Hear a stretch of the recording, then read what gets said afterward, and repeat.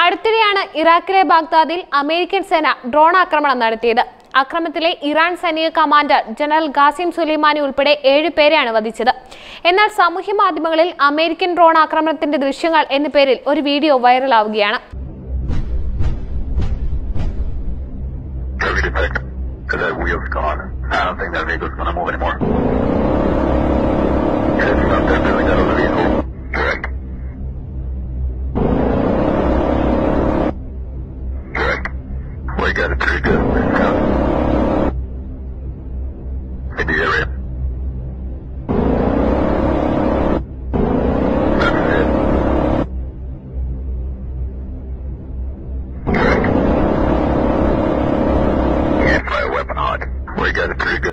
എന്നാൽ ഈ വീഡിയോയ്ക്ക് പിന്നിലെ സത്യം ഇതാണ്.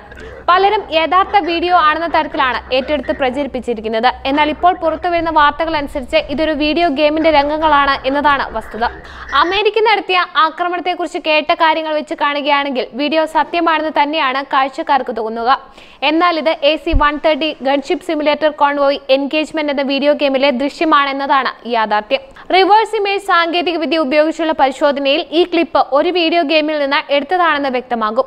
3 റോക്കറ്റുകൾ മാത്രം ഉപയോഗിച്ച് നടത്തിയ ആക്രമണത്തിലാണ് സുലൈമാനി വധിക്കപ്പെട്ടതെന്നാണ് റിപ്പോർട്ടുകൾ. എന്നാൽ ഈ വീഡിയോയിൽ നിരവധി റോക്കറ്റുകൾ വാഹനങ്ങളിൽ പതിക്കുന്നത് വ്യക്തമായി തന്നെ കാണാം. മുൻപ് പുൽവാമയിൽ ഇന്ത്യ നടത്തിയ സർജിക്കൽ സ്ട്രൈക്കിന്റെ ദൃശ്യങ്ങൾ എന്ന തരത്തിൽ ഇത്തരത്തിൽ വീഡിയോ ഗെയിമുകളുടെ ദൃശ്യങ്ങൾ പ്രചരിച്ചിട്ടുണ്ട്.